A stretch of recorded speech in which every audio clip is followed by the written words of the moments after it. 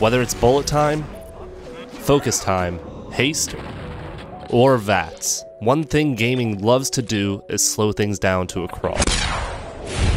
But it takes a lot more than a sluggish gun and some rifling streaks to sell the effect. You need proper audio. And making it isn't as easy as you might think. Regardless of the environment, our suspension of disbelief has lines drawn in the sand when it comes to recreating physics themselves. Can you imagine playing a slow motion section with normally paced audio? You'd begin to suspect you've been poisoned. Without the right ambience and atmosphere cues to match, your slow motion sequence is nothing more than a broken video card. So how does one make a good slow-mo sound exactly? I'm glad you asked, because that's what we'll be doing today using My Friend Pedro as our guinea pig. The slow motion mechanic complements the chaotic and silly nature of the game. Shooting a frying pan to kill enemies, walking on a barrel down hallways, these are the kind of things that require a bit of finesse, so the player being able to slow things down for more precision only helps make the game more fun, as well as unique. And, since it just came out, what better time than now to take a look at recreating a fun and interesting mechanic. Now obviously, neither of us have the time for me to recreate My Friend Pedro in a game engine properly just for this demonstration. So I'll be using some standard assets in Unity, while using FMOD to apply the effect to the gunshot, as well as some music. There are two big pieces to the puzzle of making slow-mo effects. One is that, with the slowdown effect in My Friend Pedro being as uniquely consistent as it is, it basically requires the game to be mixed twice, once in slow motion and once at regular speed. It's not necessarily more challenging, but as a sound designer, it's an important thing to consider when weighing the workload of a project. The other piece is integration.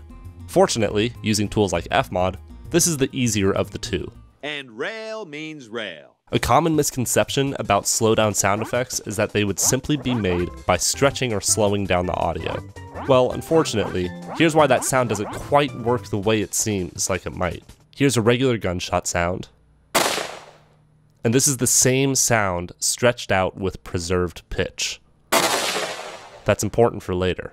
It sounds this way because audio is recorded and measured in samples per second, and on average, the industry standard for most sounds and music is around 44.1 thousand hertz. That's a lot of nuts! Think of it like film. What was 24 frames per second is now 15 or 10, and it goes from looking like a movie to more like a flip book. The illusion is broken, and audio, surprisingly, works the same way. Once you start stretching audio, even at 44.1 thousand samples per second, our squishy little brains start to hear the individual samples as they become easier to separate. And just to show this off, this is what the gunshot sounds like when we don't preserve the pitch. This means that when the sound gets stretched out, the pitch decreases like we expect it to. But if we did it this way, we would have to remake every single sound in the game at a lower pitch, which is where FMOD comes in, because FMOD is going to make our lives so much easier. Instead of changing every single sound effect, we will be applying a slow motion effect across the board.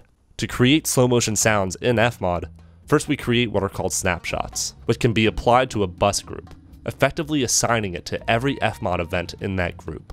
Unfortunately, Pedro couldn't be with us today, so we'll have to make do with our little trigger-happy Unity project capsule pal Paco. I did three things to create the slowdown effect. We can see that in the effects rack, I added a low-pass filter which cuts out the higher frequencies, which in turn accents the lower frequencies more.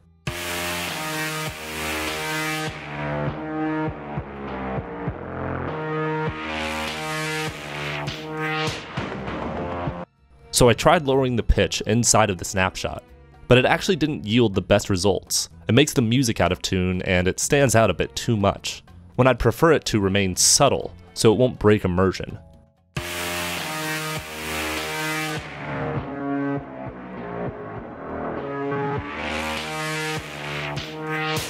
This is definitely a personal preference.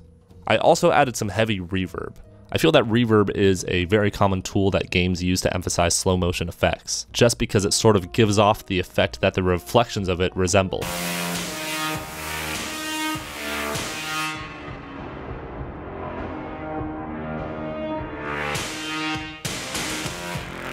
And then, for a little bit of flavor, I automated the snapshot to take effect on a delay. So it transitions into the slow motion sound effect instead of doing so immediately, which would sound jarring. So when we combine all of this together, this is what the transition from regular speed to slow motion sounds like.